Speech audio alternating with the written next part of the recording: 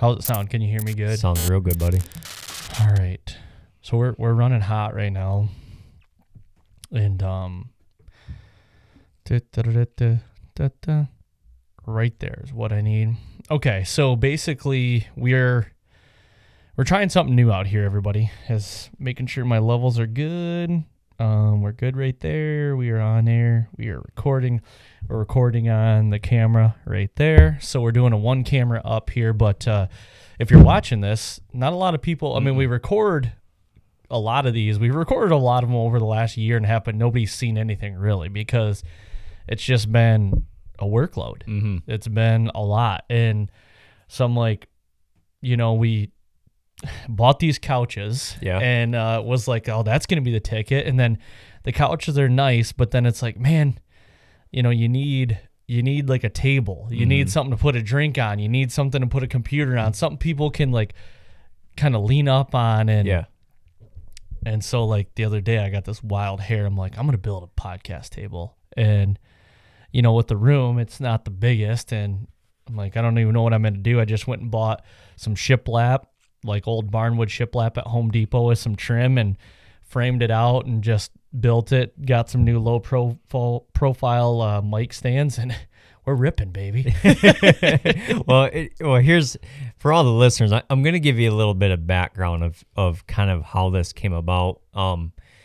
If today is, we're here in the middle of February, and it's got to be almost 2 years to the date is the first time I actually ever came up here because close. I looked back because we've been doing some homework on some upcoming dates that March 8th was the very first time I ever did an episode with you. That's when it dropped. So we probably recorded it somewhere around mid to end of February, most likely. And honestly, dude, you were my first in-studio guest that, like, people that I didn't know. Yeah. Like, the first person to come in my house. Come blind. Yep. Yeah. Come blind. But I could have killed you. Yeah. Or you could have killed me. Yeah, I was just trying to figure out where you lived, figure out where you hunt, all that, exactly. all that bullshit. But so I want to paint everyone a picture. So I've known Aaron for 2 years, and I think I've probably come up to your place probably 10 to a dozen times, right? Mm-hmm.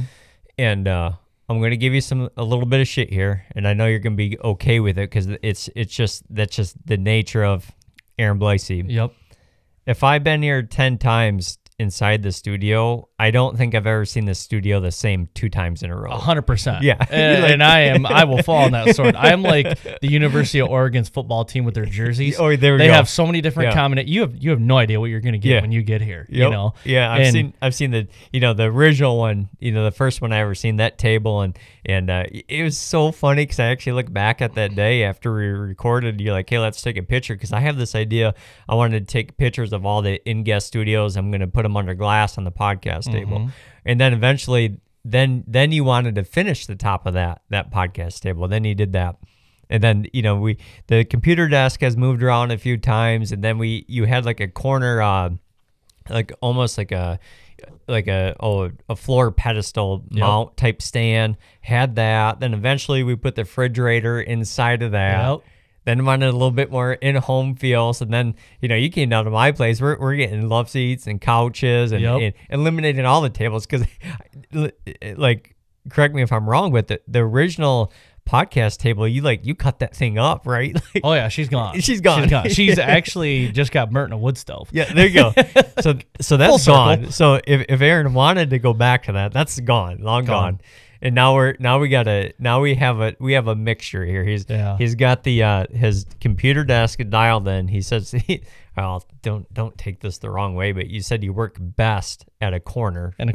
Corner desk. Corner desk. And but we still have at least a couch, and now we're to a, this isn't even a table. This is my style. This is like a raised, almost like a bar in a way. And this, I love this because like if my family and I go out to eat, give me the high top. Yep. 7 days a week because I just like the way it sits.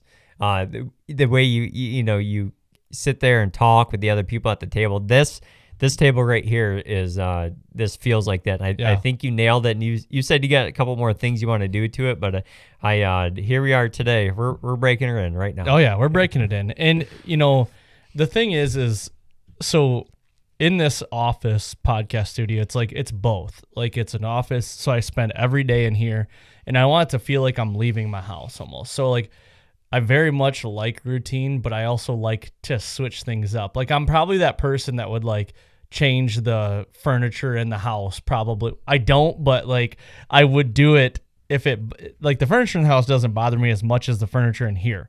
Like just nothing like really fit well. But when I moved everything and the desk, my work desk is over there, and then this is here, I'm like, okay, when I have guests in here now, like everybody can be comfortable. You can have beers on top of the table here. You could have a rack right here. You could have a bow. You could have something. Nobody has to touch these arms. Like that was the other thing. I don't like that because that's why I have 5 headsets. We used to use the headsets, and it's like, but then you get the, when people are trying to drink or something, I'm like, I don't want that. Like, so I like the idea of being able to like sit and forget it, get everything dialed. If anybody wants to come over and record, just sit down, we'll hit record, let's go. Yeah. And I have one camera set up right now. It's just a 1-up on both of us here. And like, I just want to simplify things. I want it to look good, but I want it to like serve a purpose. I don't want to have to overthink it. And like, it would be great if I had people in here running 3 DSLRs, one tight on you, one tight on me, but that's just not the nature of it. So here we are. Yep. I tell you, you made the comment about like, how you work from home, or you want it to kind of feel a little bit different than, maybe what the upstairs or the other rooms in your house were. I think that's something that may be so overlooked, because you hear a lot, in today's world, there is a lot of people that work from home. And I think a lot of people say, man, that'd be nice. But it's like, yeah, but you are home all the time. So the comment that you made about you want it to feel different than the rest of your house. Like you want to feel like when you step into this room, it's like stepping into the workspace kind of thing, But I think you got a good mixture in here, man. It's full of deer mounts. Well, that's why, and like, you helped me put the deer mounts up and everything, and they were in the different part of the house. And like a lot of my deer mounts are in here, and it's because I want this to be like the man cave. This is my man cave. Like this is it. And I think these 3 back here are going to go to the safe, the hunting safe that we built into the foundation. Because I've got 3 of the new ones coming, my 3 Michigan bucks from the last 2 years, that I think would look really good up there. Not that these don't mean anything, but these ones are just kind of like, I just think I haven't seen the other ones in so long. These ones have been on my wall for like years now, and it's like, okay, I'm ready to like, get some new ones in there. But this one's gonna move. I'd like to put like a prime bow maybe up on the wall, or it'll all change. Yeah, it will. Listen here, it'll change. Yeah, and the nice thing is if you look to my right, your left. We got the 3 bucks that you were just talking about that you've seen them for a long time. Well, you get the copy. You got 3 more coming back, so it's just gonna be copy and paste, like out with the old in with the new kind of thing. But now this is you got to think, like, if we were doing whitetail cribs outside of the bedrooms. This is where the magic happens when it comes to the podcast, when it comes to everything, all the filming and production you do for Latitude. Like, there's a lot of stuff. A lot of moving parts, a lot of magic being made inside of this room right here. But I think it's cool, man, because hell, we talked about when I first ever came up here, this is how important it was to you that the first podcast I ever recorded with you, it was a completely roughed in house. There wasn't a single finished room except for this room, Studio A here. Yeah, Studio A. So. There it is. I like it. We do need to name it. Like, it needs to be named. Something different, Studio A. But hey, if anybody's listening to this, what should we name the podcast studio here? That'd be a good one. Yeah. Naming stuff isn't easy. No, dude, we're going through that process right now. Like, really excited to let everybody know here soon, but something big coming, and we're both really excited about it. So, but yeah, this table is also designed so I could move the mics out of the way just by flipping them or turning them, and I could do product reviews for the YouTube channel on here, or I could do pictures. Like the other day, I needed to do some studio pictures for like our new knee pads for Latitude and stuff like that. And like the wood gives it like a really cool look. And you can never go wrong with that look. No, I mean, it goes so well. Speaking of this table, man, you built this thing up quickly, but I got to ask you, because our dads always like to look over our things. Yeah. And I know your dad came down to help you carry this downstairs, and your dad's a hell of a carpenter, basically. He's built a lot of stuff. What did Dad think of the table? he thought it was heavy. And he goes, how are we going to get this in the house? And I go, boy, I didn't think about that. Because I built it 3 foot by 5 foot long. Yep. I'm like, oh, we'll get it in the house. He goes, Aaron, it's not going to fit. And I'm like, I think you're right. It's not going to fit. So we had to take 2 of the cross members off at the bottom because I built just basically a box so we could like weasel it in. And I had the old boy working. You know, he's in his upper 60s. I had him working. Let me ask you this. This is something I do whenever I need like a hand. You know, my dad or Grandpa Wayne come help me do something where it's nothing against that they're older, but I'm always like, if we have to carry something, like I'll be like, I'll walk backwards. You know what I mean? Yeah. Like, you know, I'll go down the stairs first. I'll go down the stairs first because it's like, that sucks a little. Like, I know it's going to suck anyways carrying it, but I'll at least walk backwards. I'll be the first one to go down the stairs, you know? Well, and a lot of people don't understand, like, the person that goes down the stairs drives the whole situation. Mm-hmm. Like, the guy going down, like, he's just there steering the ship. The guy going downstairs is the one working the throttle. Oh, especially here we go, or here we're stopping. Well, that, and you got to think, when you carry something up and down the stairs, the lower person needs to be able to raise whatever product or item they're carrying up to equal level value for the person up the stairs, because otherwise the person up top, they're holding something that's all the way down by their ankles. Mm-hmm. Where if you can raise it up higher on you, then it becomes higher out. It's a higher carrying point for the person on top of the stairs. Sure. You know, it's a real art, man. It is an art. Let me ask you a question. I see your tether on your. Is that too short? No. I just pulled some more out. Gotcha. Just because you're the farthest away from the board, so I didn't know how your headphones. Like I said, this is a dry run here. We're gonna figure this out. No, I like it. I like it a lot. Well, I had your headphones on earlier, and it threw me off, and I just figured out why it threw me off is because the cord only goes to one side. Yeah. Like I haven't worn a pair like that, and I was like, wait, I wonder what side I would put the cord on. You know, these ones sound way better too. Do they? Like there's bass to it. Okay. Like it just makes it sound way better. It's like 2 speakers on your shoulders over This there. actually sounds how it comes out in the radio. Okay. Like yours probably sounds a little more like hot dog down a hallway. You know, kind of remember that joke. Like, so you like I have the standard, you know, truck package. You got the Bose stereo system. Exactly. Package. That's 100%. Okay, I understand. I got the Bose. You paid for the upgrade. Yeah, I did. Yeah. All right, guys. I mean, today we're gonna get into what today is, but first and foremost, I want to, say welcome to the Fall Podcast, powered by Latitude Outdoors. Use the code thefallpodcast at latitudeoutdoors.com to check out all our new merch, the Carbon SS climbing sticks, the Method 2 saddles, and any mobile gear that you're looking for. We more than likely have it. One thing I do want to talk about is our new knee pads. So we have new knee pads out, better structure, better, double the padding, better, oh boy, now I'm going to forget. Straps. Yep. Better straps. And they actually are for like right and left handers. I don't know if that's the best way to say that, but you can actually get the clips on the outside of both legs now. So you're not clicking if you like to walk in with them.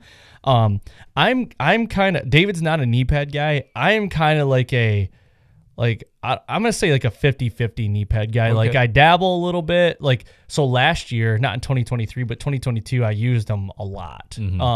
Until I started really playing with my saddle and getting a different fitment and like how I fit the saddle. But the way you wear your saddle, you don't have to kneel it at all. Yeah. And I'm kind of adopting that a little bit more, but man, I still take the knee pads with me because if it's a long sit or whatever, and I'm just like, man, my legs might possibly get tired, I'll throw a knee pad on and just like take a break for a second. Yep. So keyword long sit. Having like you said, some guys like to wear them from the time they leave the truck to the time they get back to the truck, and there's nothing wrong with that because that's their system they use. I could see the benefit of let's say you're out of state and you're out there for a week to 10 days or whatever the case may be, and you have some all-day sits coming in, day 3 or 4, it may not be bad to even have them in the pack to be able to change it up during the day. So I'm going to throw these on for 2 hours because that's the thing. You notice when we saddle hunt that we kind of just change our positions up once in a while, especially on those all-day sits that just kind of relieve some pressure here or there. For sure, and it does relieve a lot of pressure if you need them. So and they look good too. Oh yeah, they're sick. And so we have those on the website right now. Are coming out with other colors. So if you're looking for like a different color and stuff like that, but right now. We have the gray ones on the website, so go check them out. Also, we have 8ers back in stock. So if you guys are looking for 8ers, go to latitudeoutdoors.com and get the stick 8ers. So that's Latitude. But next, I want to talk a little bit about Helix Broadheads. We're actually going to record, as we're recording this today, we're actually recording with Bryant from Helix Broadheads tomorrow.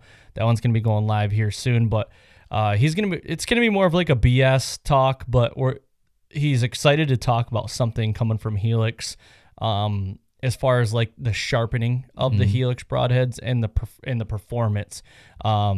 I've been talking about how they've had some questions to address from users, and they're really answering those questions. So if you guys are looking for any new single bevel fixed blade broadheads, and in my opinion, the most accurate fixed blade broadhead, the FJ2 or the FJ4 with the bleeders, the stability in flight is unbelievable. It's really accurate. I said that. It's a single bevel.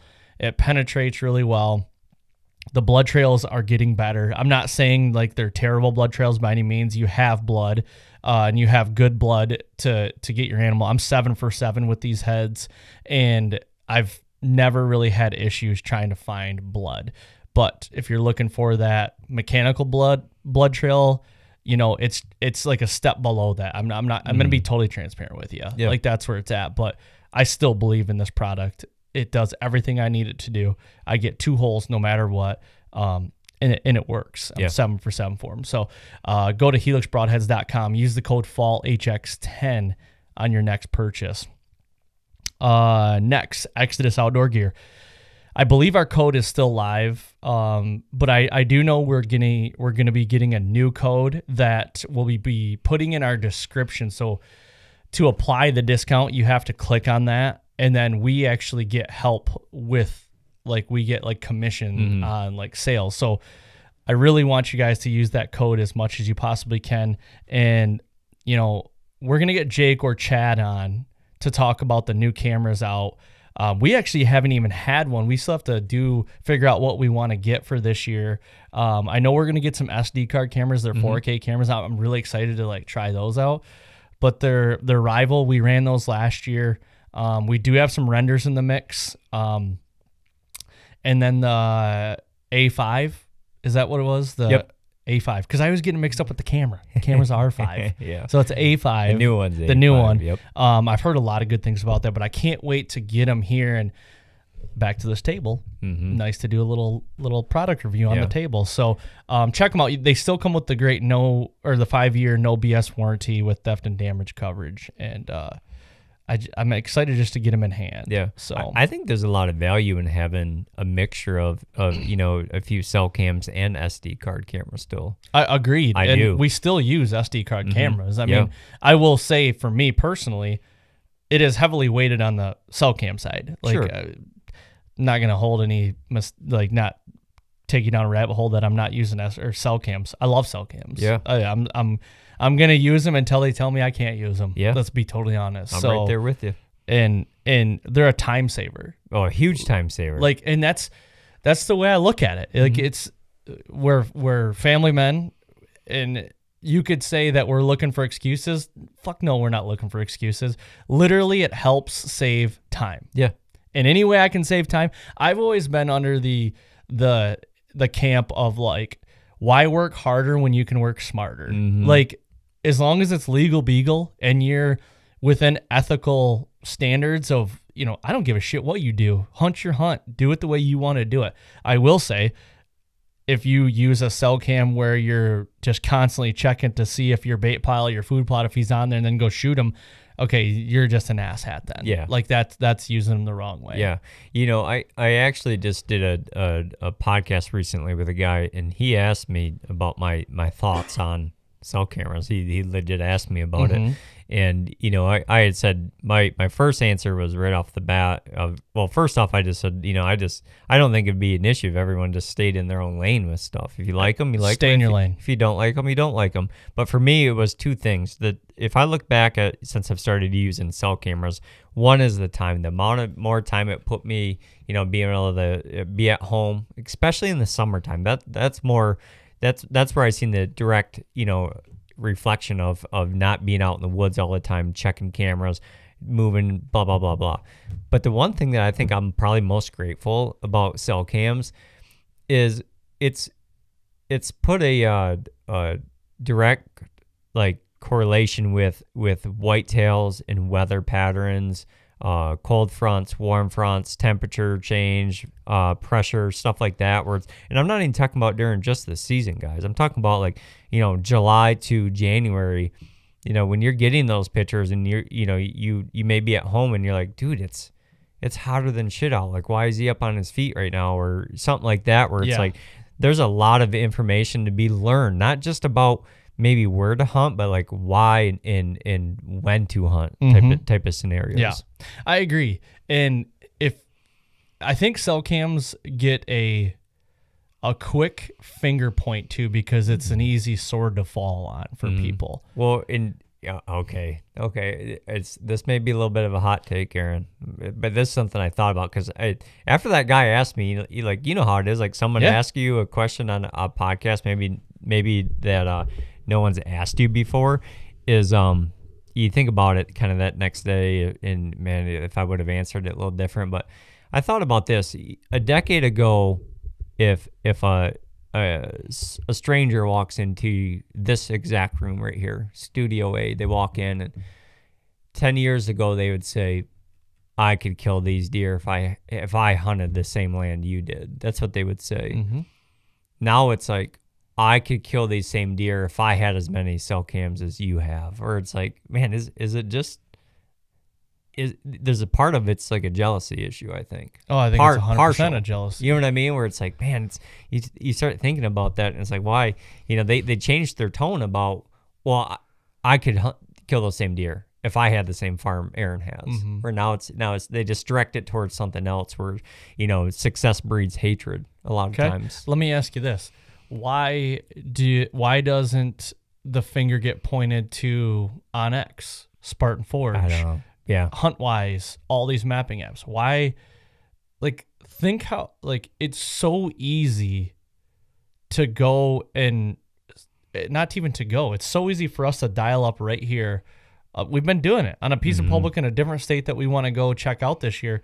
It's so easy to do that. Yeah, I think the mapping apps have made it more of an equal playing field than what cellular trail cameras have. Mm-hmm. You know what I mean? They're all tools. Yeah. And there's no doubt that, like you said, they can all be used in the bad way. And that's I think naturally as humans, that's what happens. There's always how they say it, one bad apple in the group, or that's same with the drone stuff. One bad apple ruins it for everyone. Same with the cell cam stuff. And I can see, I get a lot of times both sides of the story. The argument with cell cams is, is it taking away, woodsmanship? Yeah, maybe in a way, but the guys that have those cameras really, really dialed in outside of being on the field edge, they've also scouted that, to find that where it's at, But I when you talk about the mapping apps, that right there, I think that's more of a big change than anything, because like you said, we can sit here today and dial in, if we want to go to Oklahoma or Texas this next year, we can dial in really, really dang close. Hell, we can dial in with that mapping app where we might want to put a trail camera. 100%. We can do that, but also it's a tool. Mm-hmm. People just treat it as a tool. And guess what? These tools are available to everyone. Mm-hmm. If someone says, well, I can't afford Onyx, well, I work, go work more hours, work some overtime. I can't afford two more cell cameras. Well, I don't know, sell something. You know what I mean? Where it's like, it's available for everyone if you want it. There's a habit out there that everybody does, whether it's smoking darts, whether it's drinking beer, whether it's gambling, whatever. Last night we went to the the side door store or whatever. There's 7-Eleven. We have a 7-Eleven after Peyton's basketball game, and we stopped in there, and Peyton and I went in to get some stuff, and my wife was I just parked right outside the front, and we get back in the car, and she goes, do you see how much a pack of Marlboros are? One pack. They're like $9.58 a pack. Yeah. How many people that have an issue, how many packs they smoke in a day? Possibly 2. That's, even if you do one, that's $10 a day. Shit adds up. 365 days. If you're doing a pack a day, Yeah. A lot of money. Yeah. So like, just, maybe you don't need that nice vehicle. Maybe you don't need to freaking bruise your lungs and kill yourself. Like, yeah. I mean, whatever you want to do. It's all sacrifice. And I don't even care what you do in life. A lot of that, it always circles back to sacrifice about how bad you really want something. Yeah. All right. So I love that conversation. I know we're kind of I feel like we're always on a time crunch and it sucks, but Exodus Outdoor Gear, go to ExodusOutdoorGear.com. Check out the new Rival A5. It's a 32 megapixel camera. It's upgraded 5 megapixel image sensor, improved battery life, which is wild that you can actually do that. And it's got better daytime and nighttime photos, which I know it does. Like you see the comparisons, and I've talked to Jake about it. Like they're just better. And then they have the Lift 4K Ultra. That's the one I really want to try. Yeah, that's going to be sweet.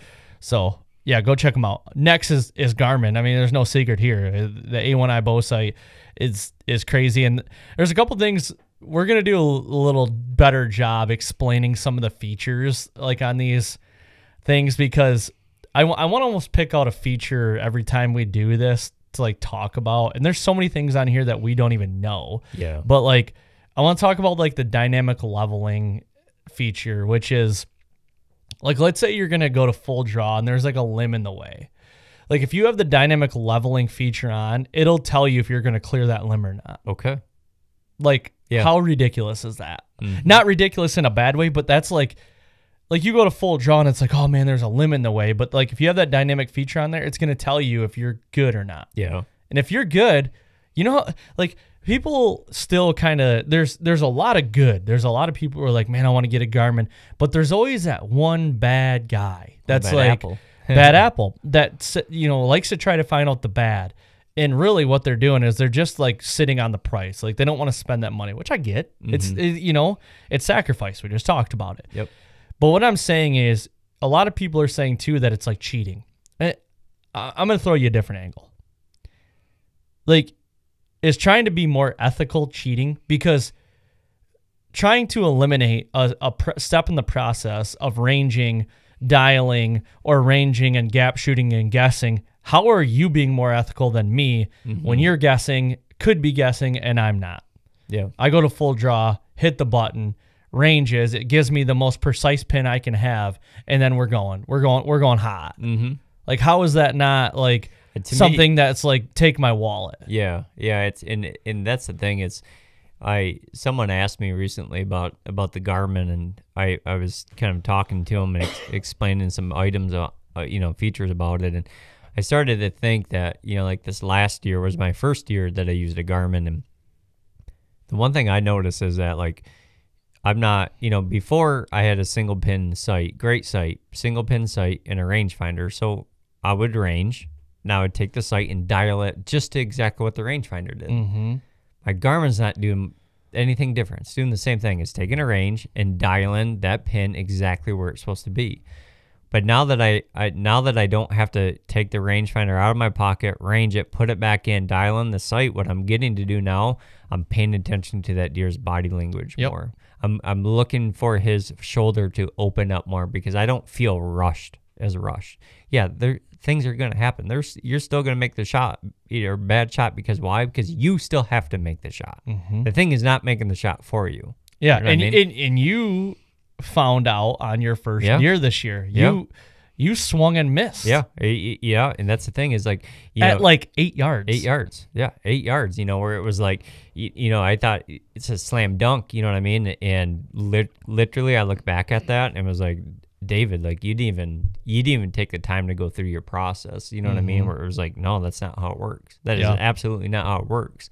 But there also is, don't let me make a mistake and give me a second chance, because I won't make the same mistake. 12 ring, baby. I won't make the same mistake again. Yeah, it's funny though, because that was your first deer with a Garmin. My first deer was the Hambino, and when I went to full draw with him, because you're so ingrained your whole life in how to shoot a bow, and this Garmin is something different. You have to learn, and I practiced a lot with it, but until you get into the moment of truth and really work on it, I freaked out. I bugged out. I'm like, oh God. And I double hit the pins, and it gave me my stack of pins, and then it brought me back. Yeah. And then after killing him, and being removed from that a little bit, and the dopamine hit coming down and stuff like that, and the adrenaline, it was like there was a hiccup in the process. I had to figure that out, and it's just trying to figure out that process. Like you said, like I just didn't slow the moment down and just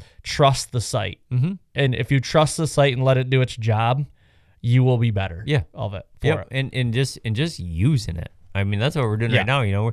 This whole month we've been shooting 5 arrows a day, and we're still building that muscle memory with that site also. Yeah. So that's Garmin. Go to Garmin.com, check those out. Buck Bourbon is next. TFP20 is the code for Buck Bourbon. You can look at the Distiller's Knife Kit, the 8-piece Harvest Field Kit, the no-slip comfort handles, includes the caping knife, the skinning knife, the gut hook, the bone saw, the pen light, and the long and short gut gloves, which is always a plus for prima donnas like myself, because I love to use gloves. I do. They got awesome food plot. See, which David and I are getting ready to put our orders in for our spring plots, because David is going to be doing some plots this year, which I'm excited about. And I'm going to be doing some as well. So check them out, buckbourbon.com. Next is Prime, g5prime.com. Check out the all-new RVX series bow, center grip technology, the core cam, the Picatinny, the new Picatinny systems that is built right into the bow. We've been shooting them a lot this February, 5 arrows a day, like you said, holding true to that.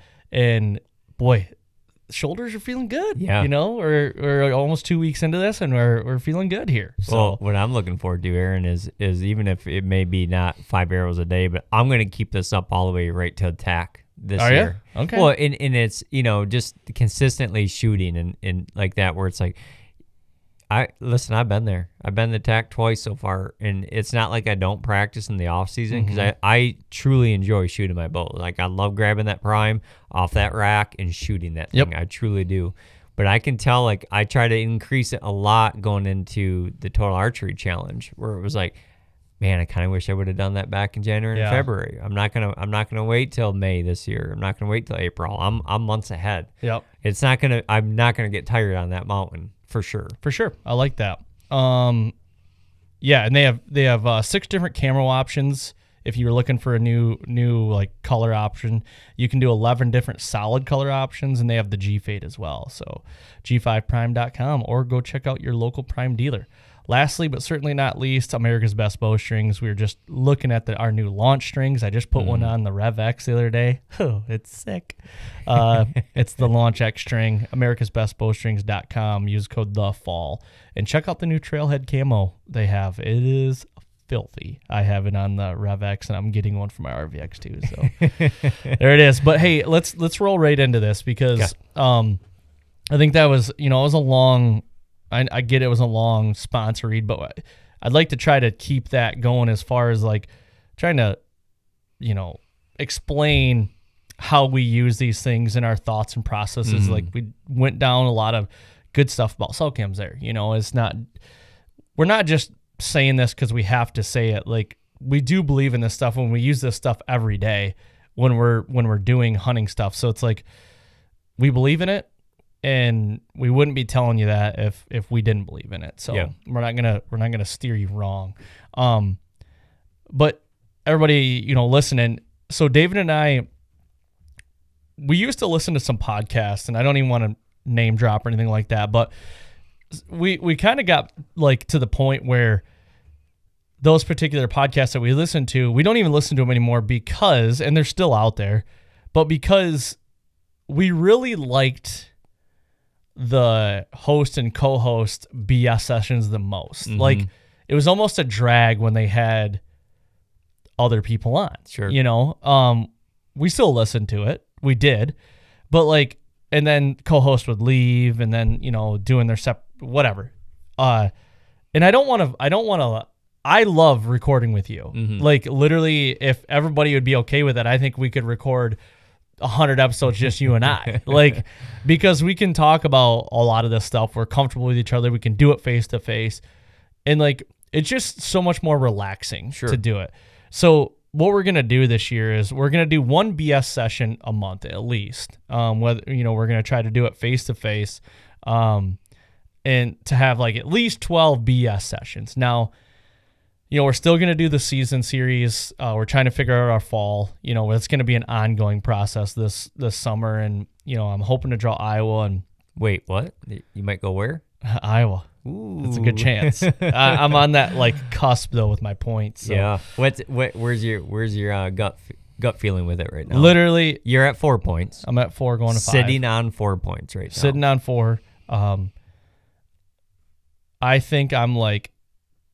70-30. That I'd go. Okay. But that I'm going to draw. And I would be higher if I knew a little bit more about the system, I think. Yeah. But my buddy Chad at Midwest Antler Company, I'm going to go hunt with him. I believe that's what I'm going to do if he'll have me back. But I was talking to him the other day, and he was talking about how all of his hunters that he had in last year that had 4 points last year, they all drew. Mm-hmm. So that's kind of what I'm going off of. Okay. And I'm thinking I'm in the clear. Do you think I've heard, not only just the popularity of Iowa and travel hunting and that, that's all. There's a huge formula why point creep's an issue. But I've also heard that a lot of it was because of that, that 2019, that 2020 season during all the COVID bullshit, that some people, kind of backed out and it just became, it kind of threw the whole algorithm off of how often people are drawn. Do you think that levels it?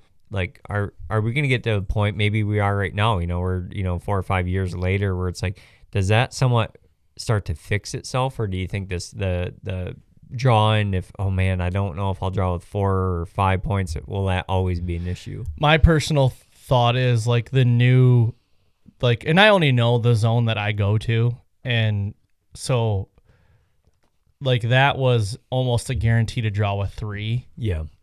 And I drew a 3 in 19, and then COVID happened. I think that new 3 is 4, and I think it's starting to level off. Yeah. I really do. I hope it does. I do too.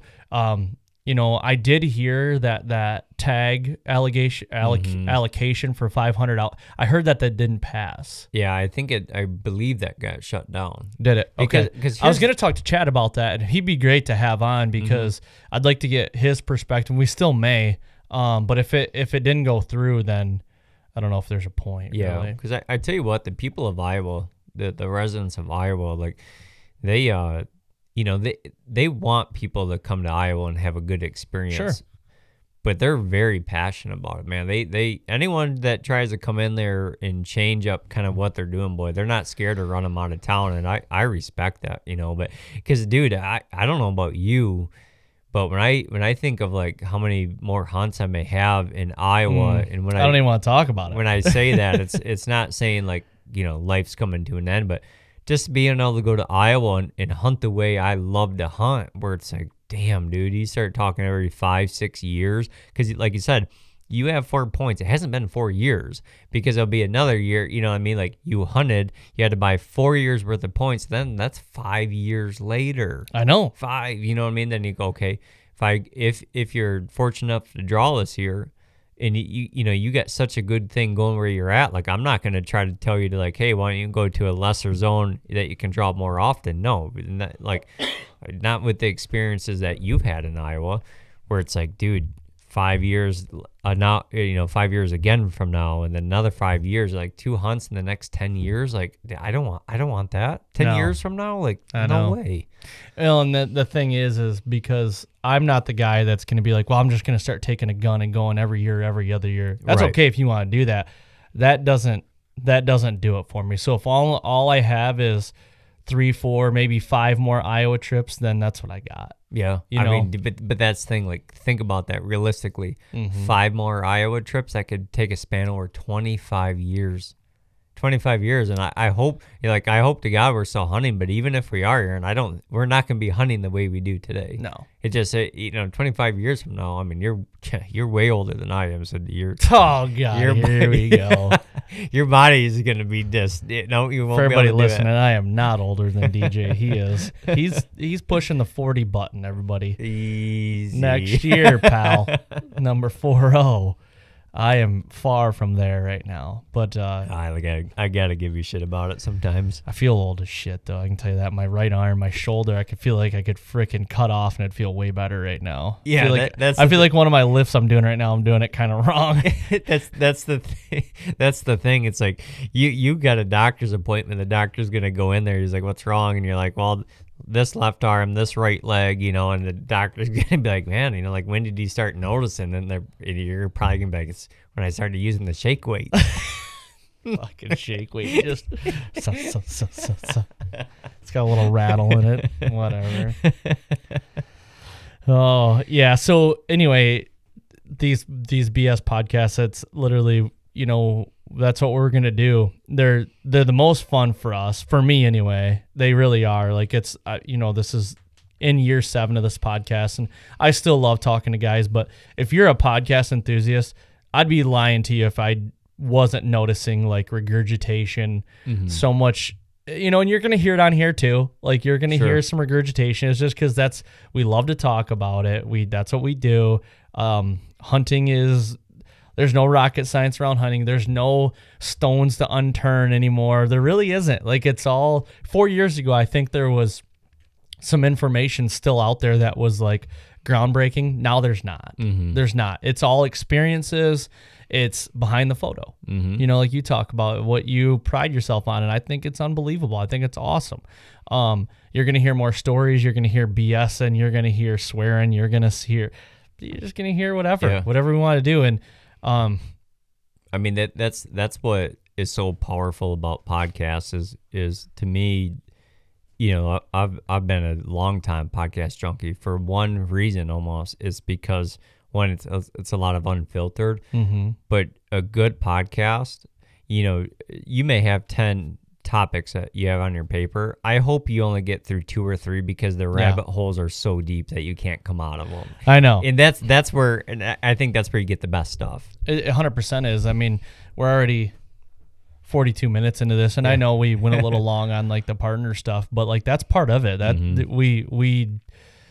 we did throw codes in there, but there was real life shit in there that we were talking about. So time saving and, like I said, cell cams and whatever. But that's what we're going to get. And I've got some questions for DJ today. Okay. He doesn't know what I'm going to ask him. And this is what I'm going to probably do for a lot of these BS sessions, to just kind of come up. I want to throw some relevant content. Like we're in February right now, and we're probably going to run these a lot on Friday episodes. I know we've kind of gotten away from that, but I want to throw some more Friday episodes in to keep that train going too. So, First and foremost, I got to ask you, like, I don't know, it was probably a week ago. You screwed up on something. You were out scouting, and you called me. Oh, okay, I remember now. And you're like, dude, I fucked up. Yep. What did you fuck up on? Okay, so I went and scouted a small piece of ground, and I talk about this often. I don't get all day long scouting trips. I get an hour, 2 hours, 3, 4 hours usually is really the max of a day of scouting for me. And I had like a hour and a half time window, and it was a beautiful sunny day in which I got my takes on it's always nice to be out there when the sun's shining, but sometimes everything is almost too bright while I was scouting. Well, I was trying to think, what could I go hit an hour and a half, and there's a little part of me recently that I've been jonesing just for some new ground to go look at. Well, I decided on a piece of ground that I have permission on. I've had permission on it for probably close to 10 years now, but I honestly haven't walked in almost like 2 years, and there's a reason behind it. Some of the background of the particular piece of property is this piece can hold some of the best whitetails I've ever seen in Michigan, antler size, caliber wise, and it has some reasonings for that. And I'm not going to speak about all those reasonings on the podcast. It's just surrounded by some good stuff. We'll put it that way. But I've learned through the years, it's tough to hunt because of how it lays out. It's very young, so it's thick, but like the huntable trees just aren't there. You know what I mean? Where and I've never messed around with food plots and stuff like that, so I don't have equipment to try to maybe do that or whatever the case may be. And I've also learned that you can pretty much, you know, if you, let's say if you've hunted it for 10 years, maybe 1 or 2 of those years that you'd have a good buck on there during the summertime. Outside of that, you can forget about the not cell cam, but trail cam pictures in the summertime. But eventually they'll show up in the fall. But it's one of those pieces that you just have to be there at the right time when they show up. And it's arguably, out of all the pieces I've hunted, I struggle with that one the most, of trying to learn those little windows that they want to use it. There's never, you know, like a rhyme or reason to it a lot. You know, it's very, very randomness. There'll be years that like a deer will call it home and he won't leave. He will just not leave. And there's other years where it's like, it feels like a ghost town. Anyways, I haven't hunted it and touched it in a few years because I hit a couple year span that there just wasn't anything good on it. You know, when I was scouting it, there was no big sign on it. I wasn't cutting any big tracks, and it was a place I would always use SD card cameras to at least soak and just see. And I went through a 2 or 3 year window that there wasn't shit on there. At least nothing on there that I was interested in. Well, and then on top of it, there was some industrial land type development that had started. And I was just like, oh, maybe this is it for the end. This is probably it for this property. No big bucks for a few years. Then they were developing, you know, some land around it, and it was going to change. Like, there was no doubt it was going to have an impact on this place. And so last year I decided, I kind of went against something that I've always had, like a rule in my playbook, that I will always at least put a trail camera out on everything I have permission on, to just see, because you just never know. You never know where that next 130-inch buck may show up at here in Michigan. You just never know. Well, I didn't put a trail camera out there at all. And it's not a place you can glass. It's very unique. And when I decided to go out there the other day and walk, it took me, for the first time all year. I haven't walked in almost 2 years. And it took me 20 to probably 30 minutes before I realized that I fucked up. And I'm not saying that nothing's 100% in deer hunting, right? But the sign I seen was that this isn't little deer sign. And I'm not even saying how big his antlers are, but I can tell you that whatever deer was using that piece or calling it home this last fall was a big bodied, like mature deer, because we're talking about cedars that were rubbed, that have, the cedar tree was full of branches, and he took from like the waist up on me all the way up to my chin and just broke off all the branches to it. They're all just hanging off. Almost looks like somebody took a pole saw in there and just trimmed the whole middle of the tree out. Yes. And then found some other big, you know, like they're not old, they're new because they didn't have any old markings on them. But like the type of rubs that you're like, dude, that looks like a signpost rub. That thing looks like it's been there forever, or it wasn't. It was from this year. And it was very clear that, yeah, I fucked up. I went against what I one of the rules in my playbook. And is that deer dead? Dude, I have no clue. There's a good possibility of it. Maybe I'll even treat it that he is dead. But the one thing for sure, like we talked about a little bit earlier, like I'm not saying never say never, but I don't make mistakes twice usually. And like that mistake right there, it won't happen again. And there may not be another big deer on that property for 2 or 3 years. Heck, maybe in 5. I don't know. Right. Because this land being developed around it, I thought was going to change it, and maybe it was. Maybe that 2 or 3 years that it changed it. But guess what? Now that it's all settled down, the you know, all of the area is finished, it's all developed. The deer have gotten used to it, and maybe they're okay with it now. Well, and I've I have some properties where the land around it was getting developed Mm-hmm. before, and I saw the same thing for the year it was getting developed and then slowly trickled into the following year. It was different. Mm-hmm. It was different, 100%. And it since has came back to normal, but like it just goes to show you a good piece of ground is a good piece of ground. Doesn't matter what the size of it is. Yeah. And the habitat and whatever terrain might be there, whatever they like, it's there for, and they're there for a reason. They'll tolerate it once that direct pressure is out of there. Mm-hmm. You know? Yeah, and it's wild to think about because, you know, I've read something about coyotes, how adaptive they are, that they're in all 50 states nowadays. Like they can adapt to anything, and we're just like, man, whitetails do too. We watch enough stuff on YouTube about urban hunting, and then you got guys hunt them in the mountains, and you got guys that hunt them in hill country, and you got guys that hunt them in Florida. Right. Where like the animals will adapt, you know, and you made a good point that day. You were like, yeah, David, but you were on good deer all year. Like you were invested. Well, your mind was other places. I mean, October 4th, you kill a good buck. Mm-hmm. And then Big Berry was your sole focus. Yep. Basically. And you were right. Like you nailed it. But to like, and it makes a lot of sense, but still, it's like I let my guard down just a little I get bit. it. And that's what all I need is one SD card camera. You know what I mean? Like that's a perfect piece of property where it's like, you know, going into the season, I should have simply said it's July or August.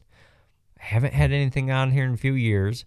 Let's go put an SD card camera out here. I'll come back and check it, you know, at the beginning of the season or midway through season. And guess what? If I would have went and checked the card, I would have seen the sign also. Mm-hmm. And here's the thing. Even though I was invested in those other bucks, this other, you know, whatever buck that calls home, he could have been bigger than anything I was hunting. But even if he wasn't bigger, maybe he was more killable.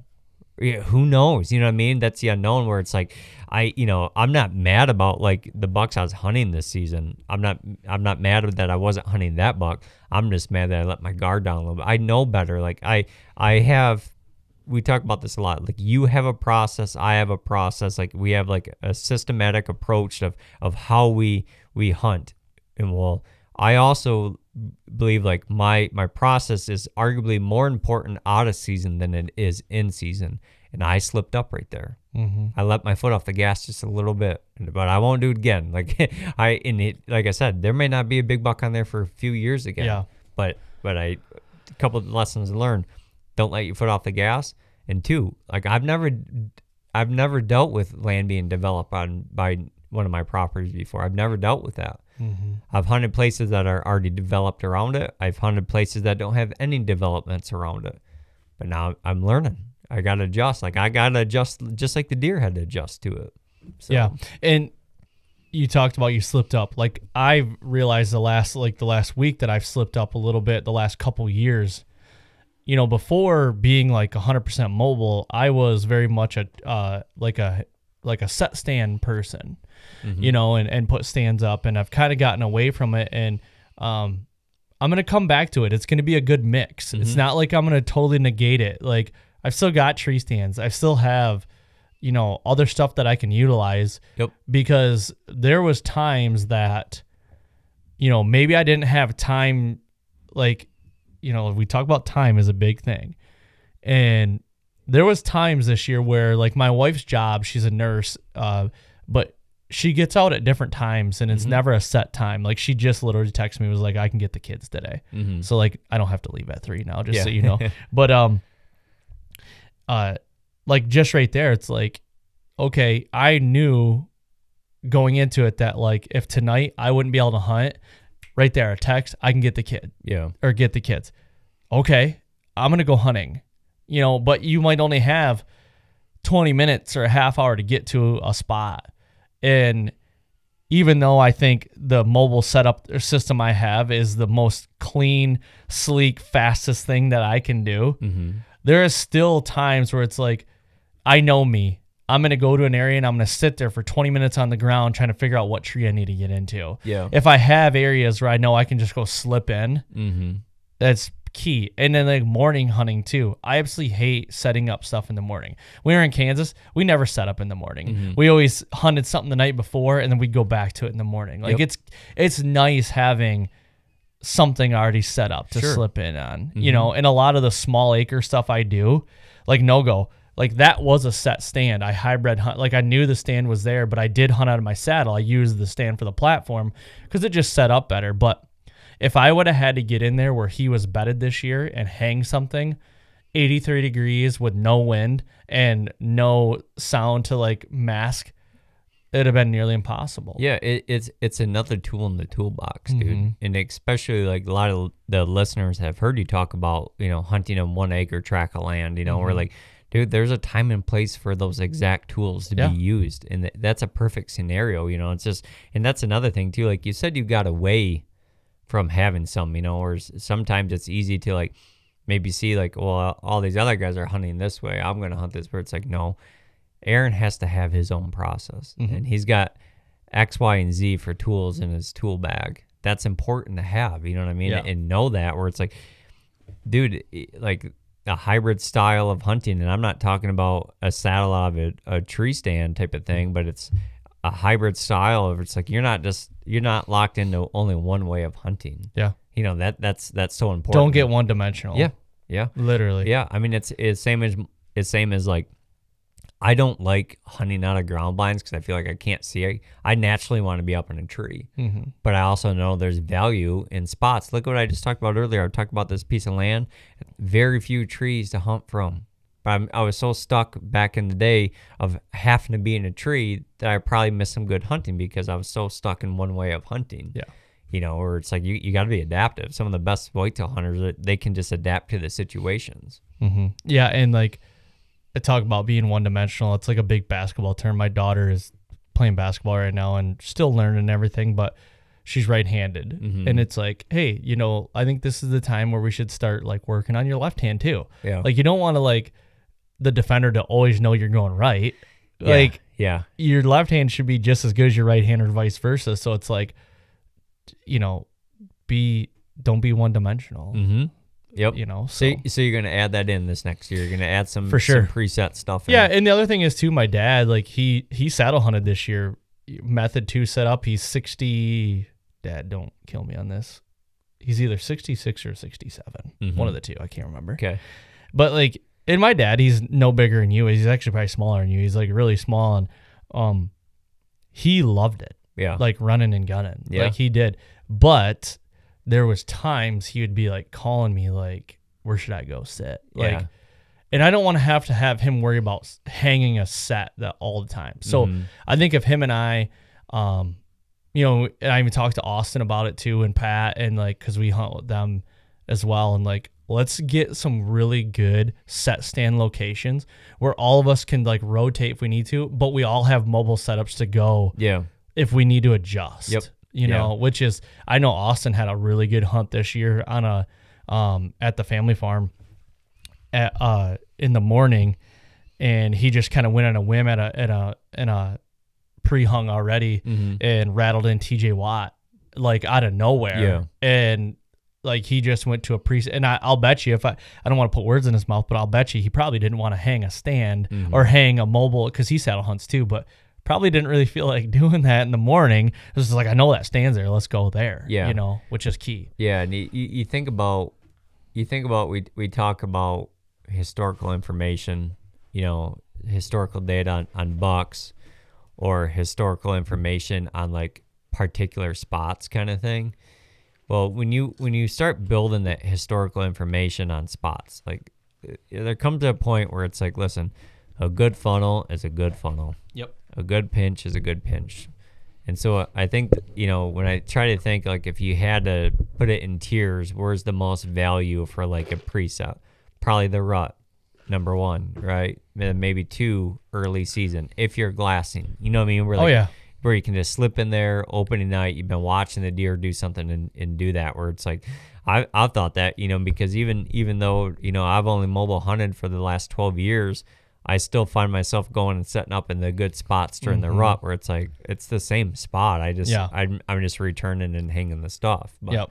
Yeah, so I think that'd be one of my biggest things, to hone in on this year. Yeah, I like it, dude. I like it. What else? Anything else you want to do? Change up for the year?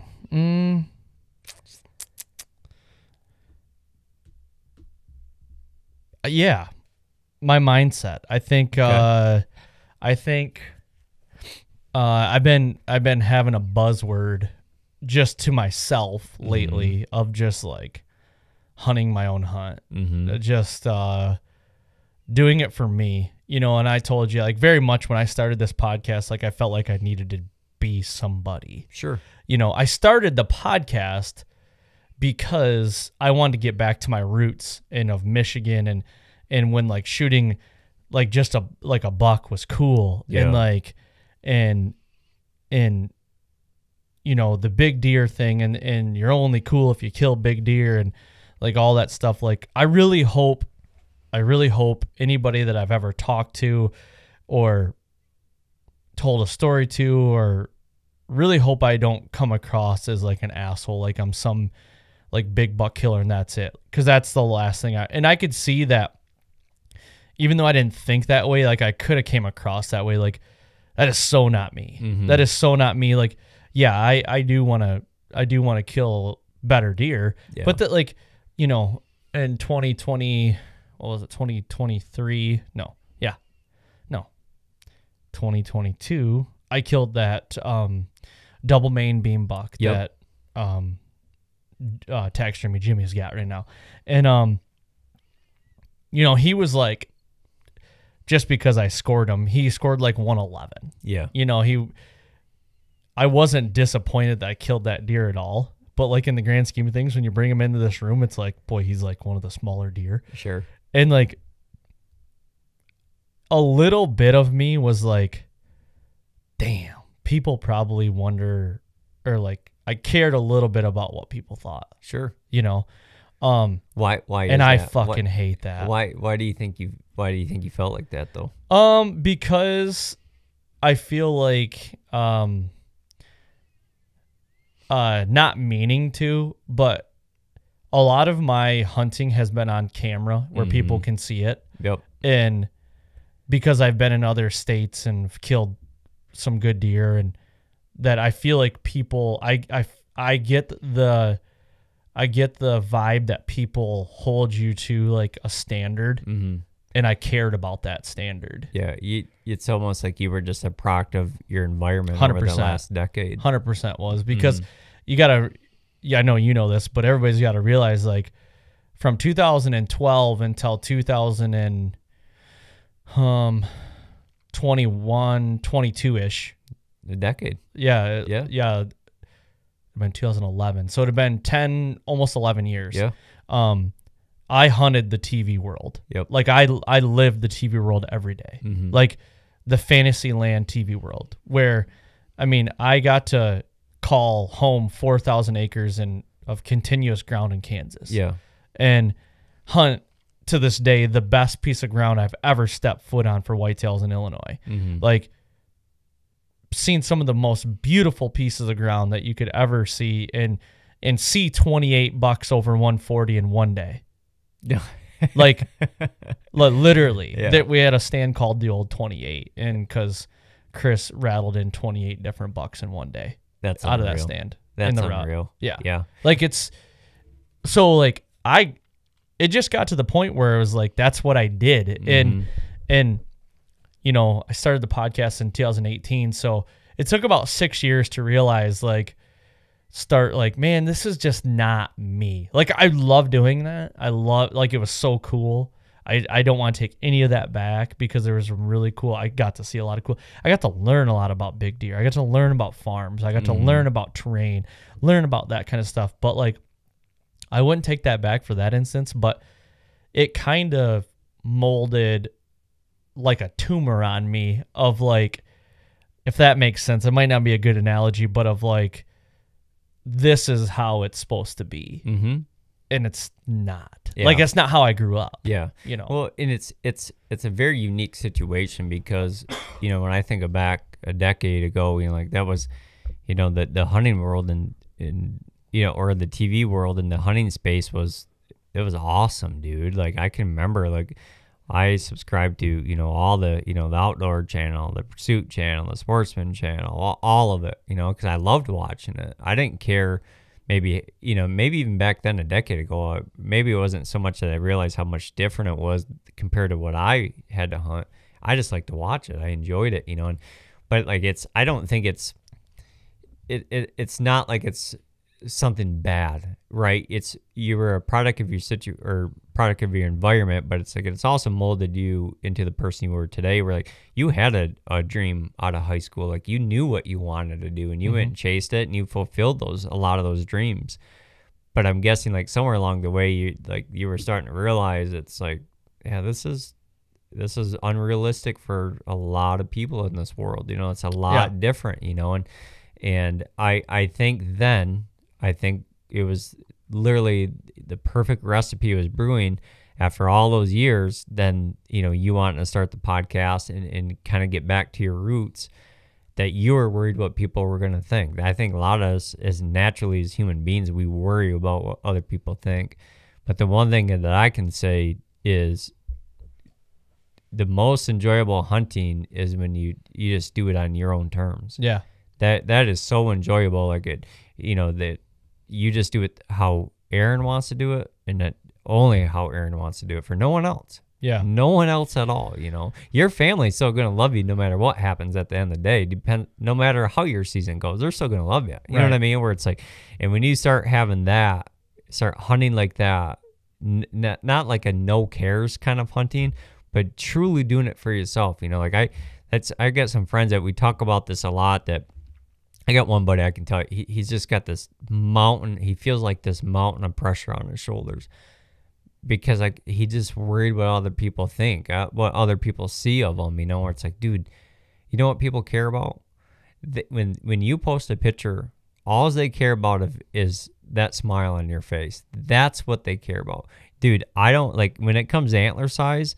Like you give me the guy that posts a picture and he just cheesing. You can tell, man, he's hunted his ass off all year. He did his homework all year long, whatever the case may be, and he's cheesing, dude. Yeah, I'll smash that like button all day long. Yeah, Well, and I think too, the more and more people can just, because I know there's a lot of people listening to this right now. They're like in their vehicle or something by themselves. It's like, man, I feel the same way he does. Like, but you don't want to say it. Like, it's okay to say it. Like, you and I talk, like, we joke mostly about, like, when we went to Kansas, like, what are you going to kill? What are you going to, like, are you going to say no to a 120? We joke a lot of it because it's conversation piece and it passes a 14-hour drive. But, like, at the end of the day, like, that last deer that I was going to shoot was probably like a 5-point, just a big 5-point. And honestly, I would have got so shitbag wasted that night because it was so much fun. Now, I will say, like, the biggest thing, one of my biggest pet peeves is, like, you hear on a show or a podcast or, like, you see a reel and it's like social media reel or something. It's like, it's not the biggest one, but no, fuck that. Like, I don't care if it wasn't. Guess what? Every deer that gets shot, there's a deer bigger somewhere in this world. Yep. Yeah, so he's not going to be the biggest one. I get it. Yeah. Like, who gives a shit? Own it. Yeah. If you really think that, then why'd you pull the trigger? That's at the very top tier for pet peeve for me when it comes to hunting. I hate when guys say that, like, I just want you to be happy, because guess what? Everyone that sees your picture or video, like, they don't know what you may have going on in your life. They don't know if that's even the biggest deer in your area. You have this instant, you're instantly saying, oh man, he's not the biggest one, or it's like, dude, no one knows that. Yeah. They just want to see you smile, and I think that's a lot. Like, if you're saying that, that is someone that's worried about what other people think. Right. You know what I mean? Where it's like, dude, you gotta just insecure. You gotta hunt your own hunt. And here's what, guys, this is just me learning from personal experience.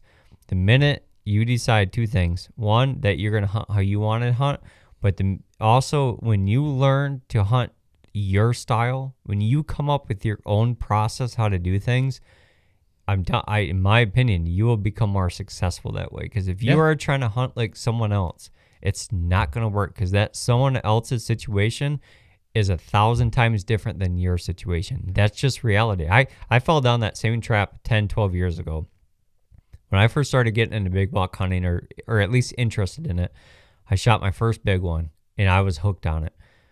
And I was doing all the research. I was, back then, 10, 12 years ago, it was hunting forums. That's where you were learning a lot of your stuff. And I seen the guys being successful on it. And I knew like, okay, I got to do what they're doing. And I quickly realized that it took me probably 2 or 3 seasons there and that it's like, no, I can't do exactly what they're doing. Exactly. Because their situation is different than mine. Their bucks are different than mine. We're not hunting the same bucks. We're not hunting the same. Your neighbors are different. Yeah, like it's totally different. But what I could do is I could, apply some of their, tidbits of tactics here and there, but apply those to my situation and come up with David's own process. I don't want the next guy's process to be the same as mine because it's not going to work where you are. It works for me because of where I am and how I've adjusted to them. We got a good buddy, Troy Pottinger. Okay, the guy arguably knows more about scrapes than anyone else in the United States. He truly does. Troy and I were talking. We started talking back in 2011. We started talking, and I loved what his concept was, but I quickly realized I was like, I don't have mountains. Hell, I don't even have that kind of tree species. Mm-hmm. But there was some talk in there about, outside the security cover where they feel safe by the bedding, between food and bedding, or, on the edges. His edge looks different than mine, but I still have an edge. Right. The edge of what I hunt inside of the, the swamp may look different than the inside of your edge, but guess what? You still have an edge, so we can apply those. We can adjust them. You have to adjust those kind of things. But I kind of, it's a little bit different of the concept, but fell down the same trap of I wanted to, hunt just like someone else hunted, but I just, the results weren't there. Yeah. Yeah. And I think it stems a little bit from like keyboard warriors as well. Like those are just jealous people. Like if you have some piece of content of you're listening to mine or see something that has to do with me, and you think for a second that you just want to like tell me how you badly you feel about it. Like, 2021 when I shot that Ohio deer full frontal, like I still get YouTube messages like that's the worst shot I've ever seen anybody take. Like, you know what? I don't care what you think. Mm-hmm. I legitimately don't. So just save your 3 minutes of typing it out or writing me. I don't care, because you know what?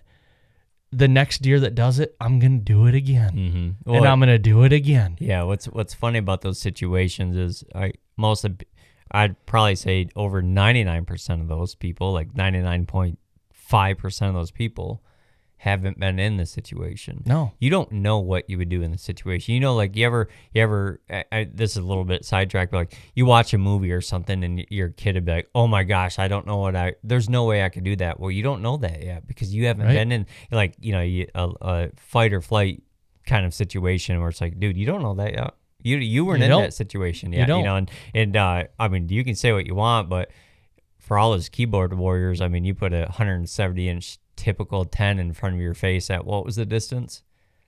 Oh boy, 11 yards. 11. I think it was 11 yards. Well within inside top pin club. Yeah.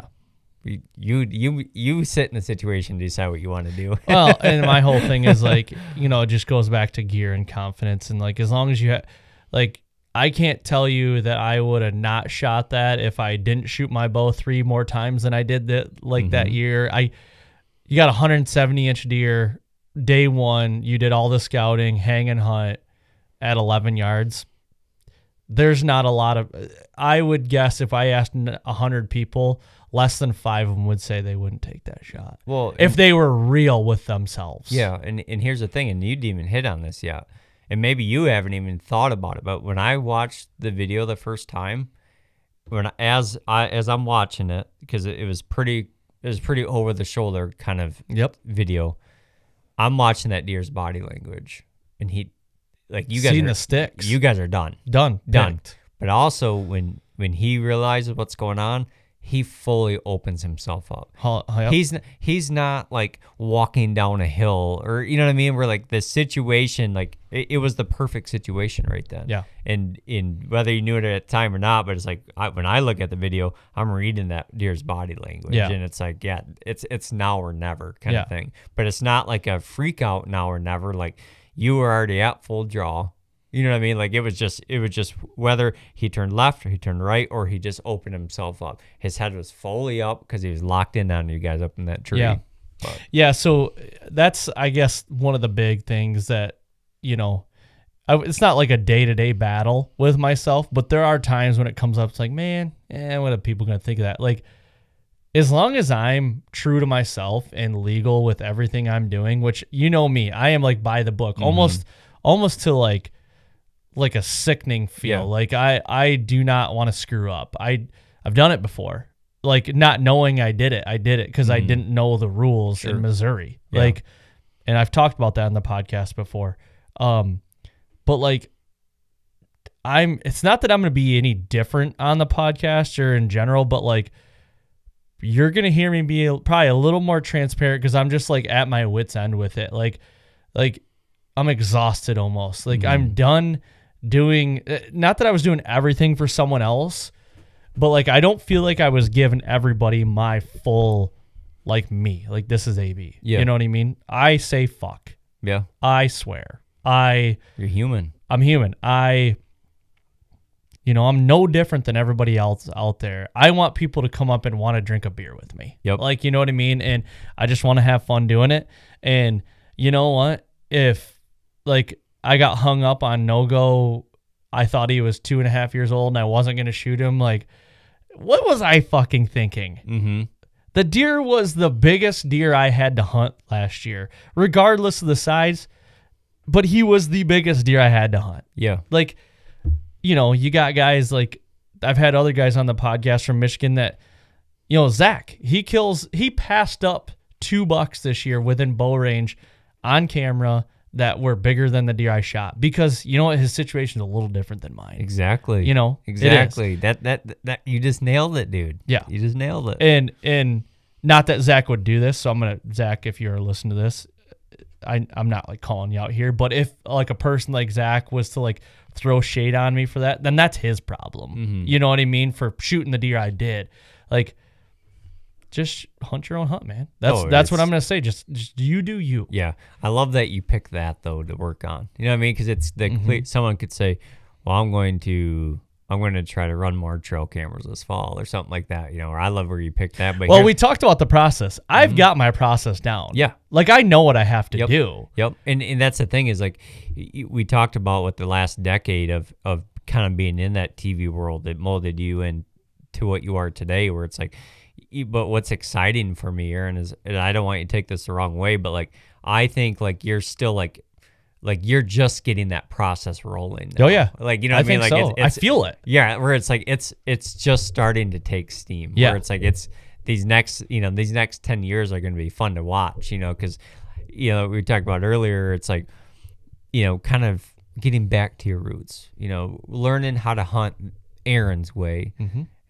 And now that you're getting that figured out, and now it's like, okay, we're gonna rinse and repeat. We're gonna keep building. We're gonna keep working on it. And I mean, think about this: like literally, the thing you want to work on is your mental part of it. Like that's, you know what I mean, where that's gonna pay dividends. But you know what the awesome part is? What you want to work on, you can fix yourself. 100%. That's the nice thing. You don't have to rely on anything or anyone to help that. You get to do it yourself. Agreed. Yeah. So, I mean, that's like the biggest thing I got going, I guess. Like I'm so dialed with all my gear. Mm-hmm. Like I'm dialed there. I'm dialed with my system. There's some couple tweaks I want to make. There's a couple things I feel like there's some opportunities I left out there this year. I didn't utilize all my SD card cameras like I thought I should have. And you know, this year, you know how it is. If I do draw Iowa, like literally everything I feel like gets put on the back burner. Yeah. So like, I got to figure out how to navigate that because I don't want to lose. Like when I went to Iowa in 19, arguably had the biggest deer I've ever had to hunt in Michigan. And we were talking about in the 150s. Yep. Like like he showed up like all summer and I had him on camera. I'm like, God, I want to hunt this deer so bad, but I had Iowa, so I gave up like that.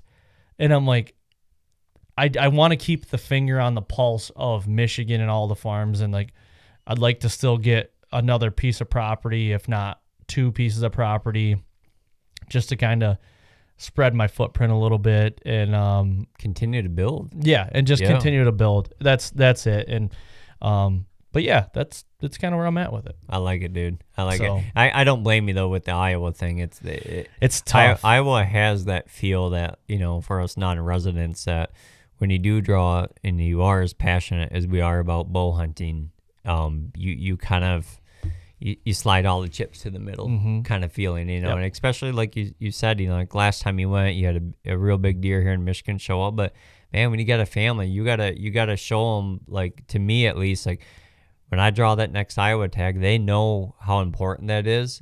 There's gonna be some stuff around me in Michigan that will take a back seat. That's just the nature of the beast, basically. You know what I mean? Where it's just, because I know I'll get back to the Michigan thing, but like next time, I'm kind of like you. Next time I draw Iowa, I'm pushing all in. Like I don't even want to do just I'm going to go out there for a week long. No, like, hey family, like I would love to do, hey, the weather looks great. It's October 22nd through 26th. I'd like to go hit that for 4 days.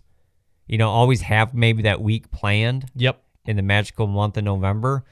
But, if the weather looks great on October 1, hey, maybe go try it, kind of thing. That's how I want to handle it next time I draw Iowa. So I'm with you, man. I hope you draw, dude. I hope you draw. But here's not only if you don't draw, 2 things.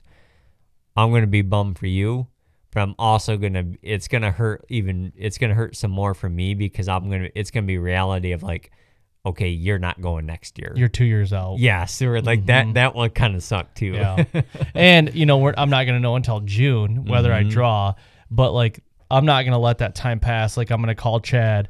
I want to go out there this spring. Yep. There's no snow out there. I'd like to go out there, maybe do a shed hunt or like just walk a farm or 2, see what he's got planned, what he's okay with, and try to like, start getting to know the farm, and I don't want to just be like, show up in the fall. Hey, I'm going to hunt. Let's get after it. Like, no, I'm not about that. Yeah. Like, get some Iowa dirt on the boots. Exactly. Man. So, and go out there and hang out with Matthew and Chad. God, it's such a good time with those guys. And so that's the plan. But I got one question before we do commence here. Yep.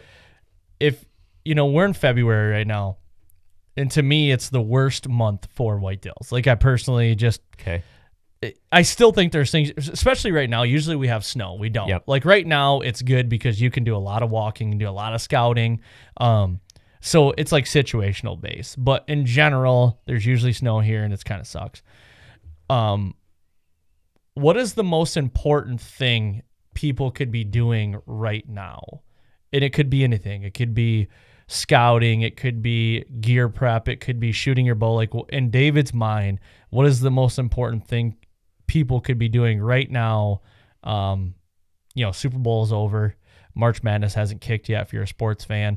Really not a lot of TV shows on unless you're a Jersey Shore fan, which I am a Jersey Shore fan. Are you? I'm a closet Shore fan. Okay. Yeah. All right. Cabs, yeah. The shirt before the shirt, right? Dude, I've never watched it before. What? Never watched Okay, jeez, let's not even get into that. Anyway. All right, I guess you are young, though, aren't you? Yeah, I am. What is the most important thing you could be doing right now? Yeah, so, no right or wrong answer, just in David's opinion. I'm going to hit it with 2 things. But before I get into those 2 things, I was going to argue pretty hard on your comment about it being the worst month for whitetails because of the no snow. For years, a lot of times we have snow. So you nailed it. Like, because a lot of times I think people could argue what's one of the best months for scouting. And I think a lot of people would answer March for one simple concept. We're losing our snow. Yep. That's usually around the time. But for anyone, if it's February right now and you don't have any snow, and if you're a guy like me, like I'm not super worried about finding sheds. If there was a buck that I really wanted to find sheds on, I may let him sit and go do something else. But the 2 things I'd be doing, one, in your home state, get out and walk. Okay, get out and walk ground. Learn ground that you feel like you don't know enough yet. Even ground that you've hunted for years. Maybe go out and walk that too, because there could be something brand new out there, a brand new blowdown that's shifting deer differently. The swamps grow every year. They seem to expand a little bit more every year, so those edges are changing. So in your home state, do this. Get out and just do some walking. Learn the way of the land, but don't worry about necessarily putting on a ton of miles. Put good quality miles on. The type of walks that when you're done, you get home for that evening and you maybe crack a beer after a dinner and you think about your day of scouting, be focused, on a spot that you're like, I cannot wait to get back in there and tear that apart more. Spend time doing that, not just trying to see how many miles the tracker shows. That's what I would be doing. And also, I love this time of year. You talked about it earlier. Build on what you already have. Mm-hmm. If you have 6 properties, dude, that's freaking awesome. Why not go get a 7th? Work on that right now, because I'm telling you right now, what I've learned from knocking on doors, they don't love when you come asking 2 weeks before deer season. When you're asking them now, hey, can my daughter and I, or my son and I, or my dog and I, can we come out and, I'd like to look for some shed antlers, or just walk your ground and get out and get some fresh air. I'd love to have my kids get outside off of the media devices and get some fresh air and just go walk some ground. Do that. Go learn some new ground, even if it's public. Walking a piece of public right now, maybe you're not even going to hunt that public, but maybe you just, letting your eyes work to find something new that you may be able to use on a piece of private land, something like that. My advice right now for your in-state stuff, just get outside. Get outside and just learn as much as you can right now.